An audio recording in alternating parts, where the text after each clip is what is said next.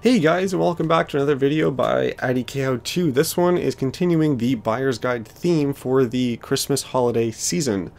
This one is for the tech lover, the gamer in your life that wants to improve their typing experience by upgrading to a mechanical keyboard. So in this video, I'm going to cover my top 5 favorite mechanical keyboards under the $100 mark, or right around there.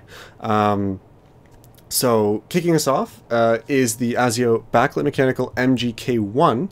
This one is on Amazon for $104.25, but it can be found at other retailers such as Canada Computers and NCIX for $99.99 at the time of recording. So you may want to take a look at your local store. So this one, I really like it because of its, first of all, because its aesthetics. It's very, very nice and clean. It's got a brushed aluminum backplate and a white LED with a removable wrist rest. It is a really solid keyboard thanks to its anodized aluminum faceplate construction, which is really, really nice. The keys on the keyboard itself are made with genuine Kale switches, so it's a really, really nice typing experience. So I thoroughly like this keyboard. You can see the wrist rest is removable. It's got a braided cable as well. So overall for quality, I give it a big thumbs up. So for under the $100 mark, it's a fantastic keyboard. So you might want to take a look at this one. Next on the list is the Cooler Master CM Storm Quickfire XT. This is the full-size mechanical gaming keyboard with brown switches, Cherry MX Brown, but you can likely find it with other variations of the Cherry MX switch variety as well. So no backlights. This is the no frills, no bells and whistles, cut and dried, just genuinely good mechanical keyboard. This is one thing I really like about Cooler Master's Quickfire series, is they just went for quality typing. That's it. So this one's really nice. I enjoy this one, or I would enjoy this one over the Ten Keyless model, which actually made it onto the list as well. Purely because the number pad, it's really, really nice and easy for productivity tasks when you're typing numbers into a big Excel spreadsheet and stuff. And spoiler alert, but I did mention this one as well. This is the 10 keyless model of the Cooler Master Quickfire. So this is number 3 on our list. This one, again, just made it on because under $100, it's genuine Cherry switches. It does come with replaceable keycaps, which is really cool. The WSAD for the first-person shooter games, which is kind of neat. Some nice wire routing, again, variations of Cherry MX switches, and overall just a good quality keyboard from Cooler Master. Thumbs up. For under $100, absolutely. This is one thing I forgot to mention. The red switches, the Cherry MX red switches, do come with a slightly different color backplate. So the last model was the brown switches, and you can see in the backplate there, it's black. In this one here, it is red. So that's kind of cool. So a little bit of added flair, but again, no LED lights or anything. Fourth on the list is the Razer Tournament Edition BlackWidow. Or the Razer BlackWidow Tournament Edition. English is hard. So anyways, Razer's BlackWidow Tournament Edition does not come with any lights or any bells or whistles. This is just straight up Tournament Edition mechanical keyboard. But the Razer logo at the bottom still lights up, and so does your caps lock key, which is kind of neat.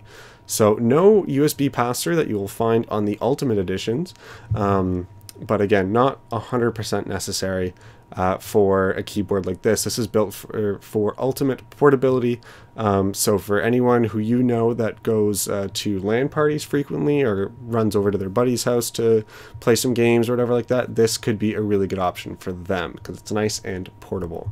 Last on the list is the Rosewill RK-9000V2. This one's available from Newegg for $84.99. This one, again, nothing super special about it. A lot of people would likely go to perhaps the Cooler Master. That's a terror. Oh, there we go.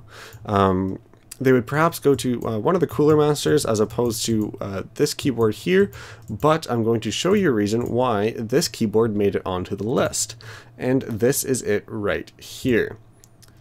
This is a PS2 to mini USB cable, because so as you can see, the keyboard does plug in using a mini USB port at the back.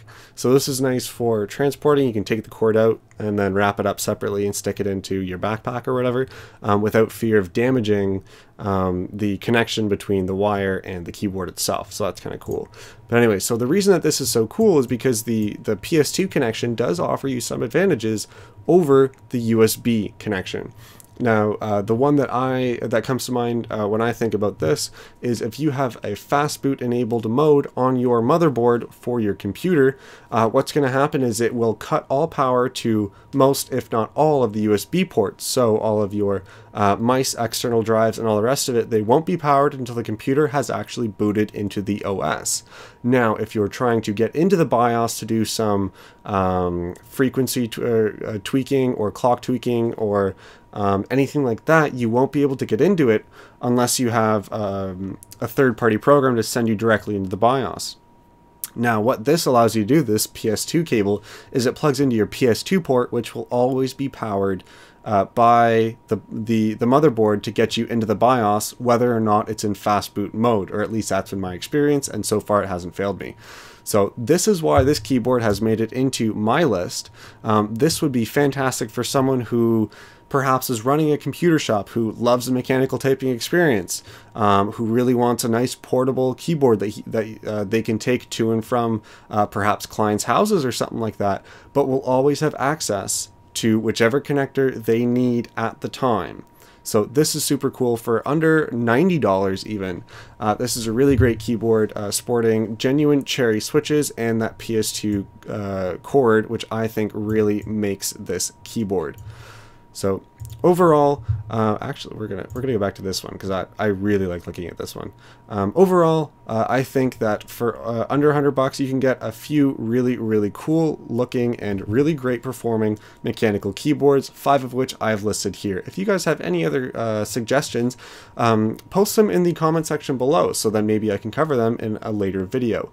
If you are feeling so inclined as to purchase one of these items, I do have all of the Amazon links except for the Rosewill keyboard. That isn't found, it's just on Newegg, but I will have that one linked in the description as well. Use the Amazon links. It does give me a little bit of a kickback, so then that helps me do more hardware reviews and all that kind of stuff.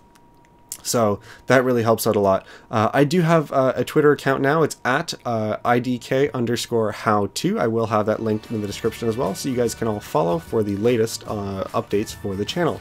So thanks so much for watching, guys, and I will catch you in the next video.